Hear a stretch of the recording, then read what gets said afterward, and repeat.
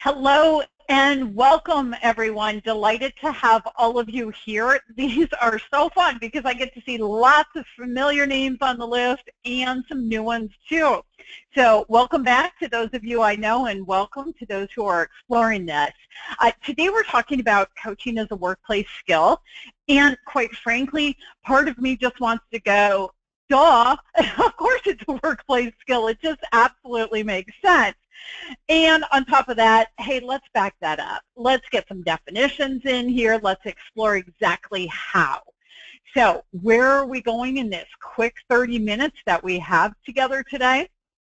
Our agenda, we're going to define skill. That'll be quick and easy.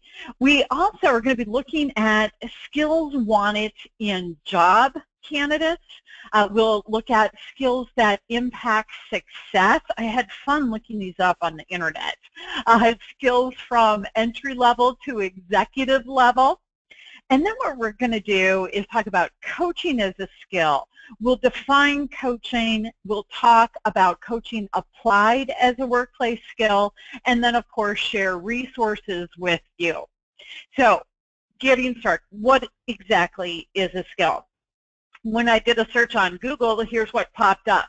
The ability to do something well, expertise.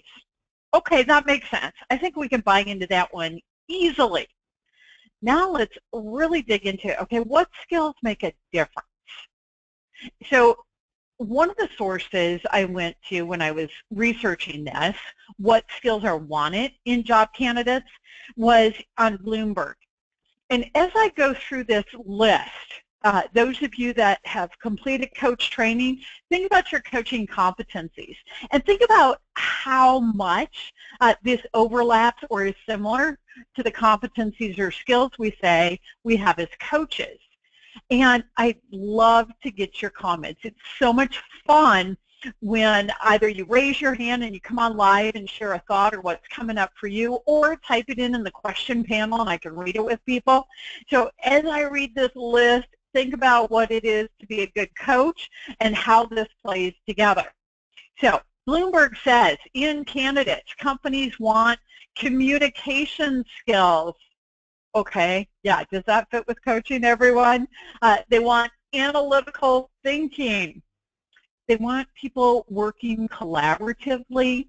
They want strategic thinking, leadership skills, creative problem solving, motivation and drive, adaptability, quantitative skills. That was interesting to me. What do they mean by that?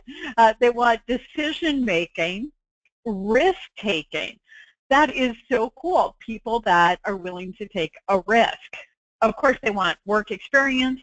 They want a global mindset, and they want entrepreneurship. Okay, everyone, think about it. As a coach, how much did the skills you learned and continue developing parallel with this? So Bloomberg put these on a table, and what they did is said, okay, less common, more common, and then less desired and more desired. So the left half is less desired, the right half is more desired, the top half is less common, and the bottom half is more common. When you look at it, your sweet spot being the less common, more desired. So it gets into creative problem solving, leadership skills, strategic thinking, and communication skills. Okay, are we hitting a button, everyone, with coaching? Yeah, I've got one of you typed in an exact match. Thank you, exactly what I'm thinking too. It is so much it's similar, so very parallel. And it has me thinking, okay, those of you with coaching, it really opens doors in so many different areas and fields, and this is across the board. Now I'm going to give you another one. And come on, everybody, jump in. Let's hear some thoughts. Type them in, raise your hand, come on. So National Association of Colleges and Employers, and here's what they said. These are attributes people seek in a candidate's resume. So leadership, ability to work in a team, Communication skills, there we are again. Problem-solving skills, okay. Strong work ethic, analytical quantitative skills, technical skills, then communication skills again. And so the first one, it was written, then the second one, it was the verbal. Initiative, people that take initiative. Computer skills, that's more on the technical side. Okay, so that's different. We got that one. Flexibility, adaptability, interpersonal skills, detail-oriented, organizational ability, strategic planning, friendly and outgoing, entrepreneurial and a risk taker, tactful and creative. And when you look at this list of skills, again, very much paralleling what we know of as coaching skills and coaching competencies. So if we put that in a list, very similar, Opportunity Job Network said, here are the top 10 employability skills. So communication skills, right at the top of the list. Teamwork, analytical and problem-solving skills. Okay, everyone, are you feeling really great about yourself, knowing that everywhere you go, you have these skills they want because of your coaching? This is awesome. Personal management, interpersonal effectiveness, the computer and technical literacy, and bottom line, especially if you did the Master Coach training, you learned a lot of that simply by virtue of being in the program. It was a sideline to what we did. The leadership and management skills, learning skills, love that one, and academic competence and reading and math, and then strong work values. Okay, so look at this and really hone in on how does this fit with what you've developed as a coach. And give me your thoughts on that. Start typing this in, because this is so essential. It's so huge. Kate is saying she loves the overlap here with the employability skills. Yes, absolutely. All right. Now here's another one. Forbes magazine. What are the skills wanted in job candidates? Number one, the ability to work in a team structure. The ability to make decisions and solve problems, okay? And there was a tie with those top two. Then ability to communicate verbally with people inside and outside the organization, the ability to plan, organize, and prioritize work, the ability to obtain and process information. All right, got it. Click here. All right, ability to analyze quantitative data, the technical knowledge related to the job. Look how far down the list that is. These other things are so much more important.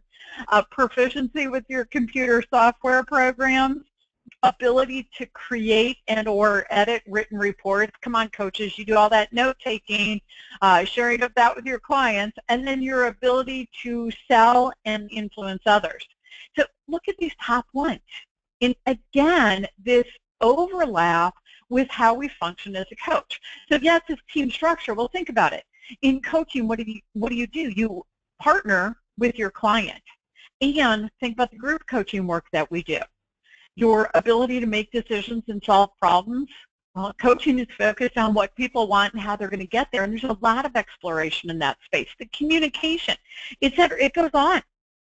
Now, let's shift. These are skills for job candidates. Let's go now. Oh, good, great. Now we're starting to get some comments in.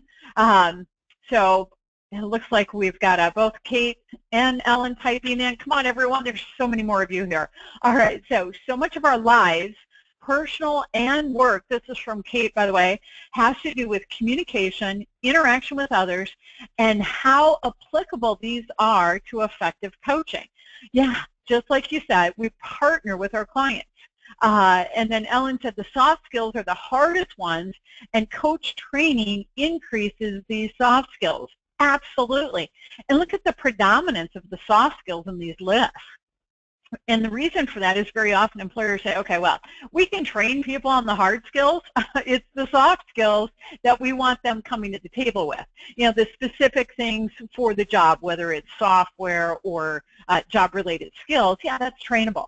The soft skills, that's tougher to develop. So it's huge that you bring this to the table already.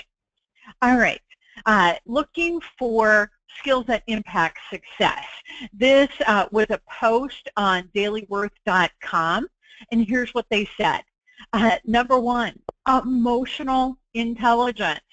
Number two on there, your ownership. Okay, wait a minute, what do we do in coaching? Who owns it? Yeah, we work with the clients so they really own it for themselves. And that means as coaches, we get that too. It's about staying calm. Love that. Openness to feedback. Really, really good. That's part of how we learn coaching, and it's part of how we function as coaches. The polite assertiveness, coach training includes assertiveness training, the decency and the integrity. Again, all of this is right in keeping with what you've focused on developing as a coach. Ownership equals personal accountability. Yes, absolutely. Good point on that. Awesome. So these are skills that impact your success, whatever you do. And you've developed them in your coach training process. All right, let's keep going. Another article was money.usnews.com, and here's a blog post they had, and they listed the top 10 skills to be successful. So, sales skills. And you know, here's a funny thing about sales skills. If you are actually in businesses yourself as a coach, a lot of people say, oh gosh, I hate selling myself. And the reality is, that's how you stay in business as a coach. You put yourself out there and let people know who you are, that you're available, what you offer. So it's a huge part of your success as a coach, and bottom line, it impacts people in all career fields, because ultimately you're selling yourself as an employee, you're selling your ideas, your work, etc. Transferable skills. I love that. What we're talking about in this very conversation, the whole focus of this is how transferable your coaching skills are in every other area. The ability to ask. Okay, this is great. So yes, they want people on the job to be asking questions, asking for help, asking for information, etc., etc. Guess what you learn as a coach? How to ask powerful questions. So you know how to ask questions. The ability to code. Okay, that's interesting. I'm gonna say that's completely going to be a technical skill, and increasingly it's significant because of how much we are online and on the internet. Here comes a big one for us, communication skills, and then right in keeping with that, interpersonal skills. So again, we're right on track with what coaching is all about. Let's see. Kate and Ellen, I'm loving this. You two are great. Come on, everyone, join them. So Kate said sales skills can be done from perspective of expertise with humility. Having confidence with your skills is absolutely okay. How else can we effectively help our coaching clients? Love the comment, love the question, how you're really highlighting that. So that's a great demonstration of that. So awesome, thank you for that. Okay, project management skills. Well, think about what happens in coaching. You're working with different people on whatever it is they want to work through and accomplish, and you're maintaining that ongoing progress report, accountability, etc. This is awesome. Let's see, Tracy said, we have a hiring matrix that matches almost exactly, and we have aligned to identifying and retaining high performers to make our succession planning starting from the beginning. This is awesome. And it parallels so directly with what we do as coaches. All right. Also, the ability to be a self-starter. And as a coach, what are you doing? You're working with clients and putting them in charge of that. So you're doing it for yourself as a coach, and you're empowering others to do that as well. The ability to be curious. Well, of course we are. That's what we do as coaches. And the ability to drive results. That's why people hire us as coaches, because we're driving those results. It's so fun to see the parallels here. All right, parade.com. Here's another post, 10 skills. Ability to prioritize, work well in teams, organizational awareness, effective problem solving. Again, this is what we do, right? Self-awareness, that's actually part of our ethics and our competencies. Being proactive, the ability to influence, effective decision-making, learning agility, and tech savvy. So again, a huge parallel to how we function and operate as coaches. Now, here's an article that talked about skills from entry level to the executive level across the board, and this comes from mindtools.com. So this is a site we look at a lot as coaches. And let me read Ellen's comment here. Think about how coaching can make a huge difference in someone's life. That is the value you offer as a coach. It's easier to keep in mind that what you offer as a coach is life-changing and life-affirming. Absolutely. Absolutely. Well said. Okay. Mind Tools, what did they say about skills that make a difference at every level? Let's go. Personal accountability. Okay. And again, how do we support this as coaches? Think about this. The degree of collaboration, interpersonal negotiation skills, conflict resolution. We even cover that in coach training.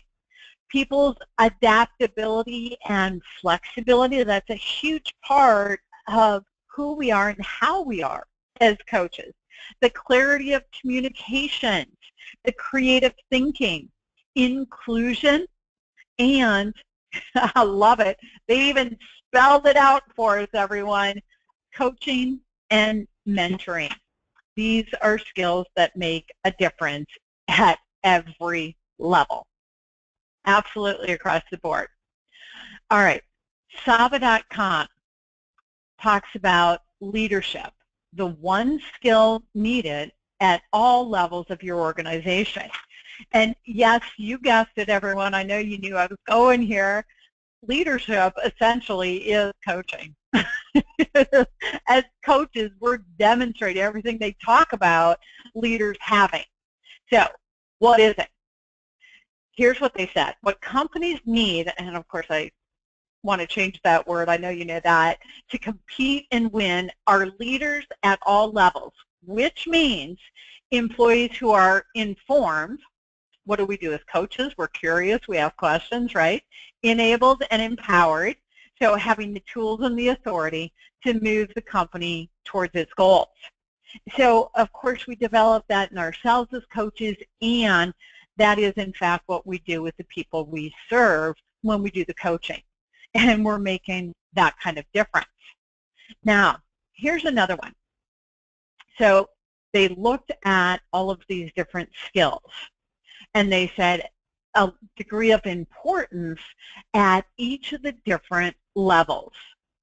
So if you have someone that inspires and motivates others, it's important, and then they rank it based on top, senior, middle, and supervisory levels. So think about this list. They're showing these are important at the different levels, and think again about how these parallel who we are and what we do as coaching. So we inspire and motivate others. We display high integrity and honesty. We solve problems, we analyze issues, we drive for results, we communicate powerfully, and they add the word "and" prolifically. If you're blogging or publishing or putting other information out, yes, that makes sense. We collaborate, we do teamwork, we build relationships, and it says technical or professional expertise, okay, love that. We develop strategic perspective. We develop others. We take initiative and we empower others to do that. We innovate. We champion change. We connect the group to the outside world by expanding their thinking and exploring different perspectives. We challenge them, so they're establishing those stretch goals. And of course, even our code of ethics calls on us for this. We practice self-development. That's why we're all here, right? The self-development piece. So right in keeping, again, with our skills as a coach. Ellen added in, this is the servant leader model, which is the most effective. Absolutely agree with that. That's how we function. All right, so thinking of all those lists I just shared with you, I'm going to give you the review of the 11 core competencies so that you can start drawing those parallels. First, let's see, Samson and Carol typed in, I testify to the fact that possessing coaching skills is an all-around asset that sets you apart in whatever role you occupy. This is why I strive to continue to sharpen my coaching skills. And just knowing the person that typed this in, they're in the corporate space and at a very high level. So I'm loving that confirmation given that person's background and where they're at. So this is awesome. All right. A reminder, refresher for you. Let's see, Joyce, you've got your hand up. Let me unmute you for a second. If you want to jump in, you've got yourself muted, so you got to click on your microphone. Happy to hear your comment. Okay, Joyce, there you go, Joyce. Go ahead. Hi, everyone. I was trying to get myself You're good. You're good. Very, very beneficial to me. But I think one of the struggles that personally is trying to, I guess, trying to not fully understand the situation. Like when you're trying to coach, I think being able to discern different things, even though you can communicate. Communication is important, but just discerning, just picking up on different gestures and moves and the way people, body movements and stuff. Yeah, yeah. So Joyce is sharing, thank you, Joyce. She's sharing that big challenge area for her is really discerning different things and understanding that with people. So as coaches, a couple of things. Sometimes how much we know and understand may or may not make a difference. When we ask questions, we ask for the benefit of the client. So if it's helping them to really define it and explore it, great. And then the other piece I want to throw out is that 80% of the time, coaching's on the telephone. So we don't even have body language we're dealing with, and the focus is really on what people are saying and how they're saying it and what they're not saying. And that really opens up the doors. You get a much stronger process because of that. All right, so let's look at what are the competencies to develop as a coach. And those of you who have completed your training, I know this is a great review for you. So setting the foundation includes meeting ethical guidelines and professional standards, and then establishing the coaching agreement, which means being really clear on what it is we're focused on and working on. And this is in keeping, in many ways, with a lot of what we looked at on our list. Now you get into even more. Think about your interpersonal relationships, so co-creating the relationship, the competencies of establishing trust and intimacy, and then coaching presence, being there and in the moment with them, completely focused on the client. Then communicating effectively. We saw communication on almost every one of those lists. That's a huge area. The active listening that we do as coaches, which is so completely different than what we think of as listening in other areas. The powerful questioning, again, how we ask those questions, and our clear, direct communication, back to that assertiveness. Then you have creating awareness. That's the exploration, the thinking strategically, thinking technically, etc. Designing specific actions, planning and goal setting, and managing progress and accountability, all serving to drive things forward. So as an example, let's take this list and put it next to the list we just looked at on skills that were important from entry level on. And start thinking about, okay, how do you parallel that? Well, inspire and motivate others. Well, if they, and look at display high integrity. Okay, inspire and motivate others.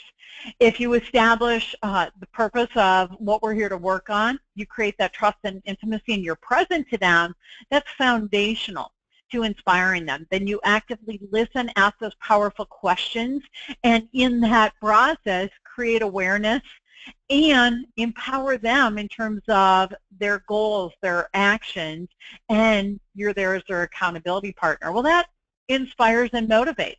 You display high integrity and honesty. back to our ethical guidelines. Solve problems and analyze issues. That's a big part of what you're doing. Asking the questions, exploring the possibilities. We've got the communication here, the collaboration. Parallels directly to what we're talking about in terms of coaching competencies. So it's so clear to me, and hopefully to you, you can let me know your thought on that, on how completely coaching skills parallel with what's wanted in a job candidate, with what's wanted for leadership, and what makes a difference in terms of success in the workplace. So what does that really mean? Well, think about it. Our definition of coaching is that it's a strategic partnership. And we as coaches empower the clients so they clarify their goals, create their action plans, move past their obstacles, and achieve what they choose. And what does that equate to in the workplace skills? We inspire and motivate. There's integrity involved, solving the problems. This is that same list right from what's happening in the workplace.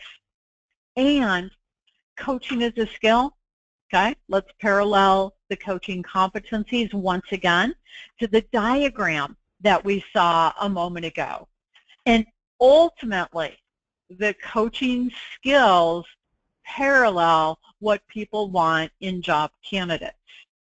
So if we summarize that, think about it. Look at your definition for coaching and look at what people want in a job candidate, what people want in employees. And it parallels right with what we do as coaches, both for ourselves in our own skill development and in the work that we do with the people we serve. So what does that mean? Sorry, I think I got ahead of myself on this one. Yeah, coaching ultimately is an essential skill for success in all professions and jobs. It is also essential in families and in the community. So what we learn in coaching makes a difference in every area of our life. Okay, resources for you. I know we've just got a couple of minutes left. So of course the International Coach Federation, Center for Coaching Certification, and Center for Coaching Solutions. So International Coach Federation is at coachfederation.org. I think a lot of you are members. If you are not, if you're putting yourself out there as a coach, this is huge. You do want to make sure you're either completing the additional training hours, if that's the missing step, move toward that membership in the International Coach Federation. Resource for you, we want to be available to you, and of course the focus with Center for Coaching Certification is your training and then the support and resources for graduates. And then Center for Coaching Solutions. We are a resource if you want to outsource, if you're developing a coaching program and you want partnering on that, if you want coaching services, or if you want to bring coach training into your organization.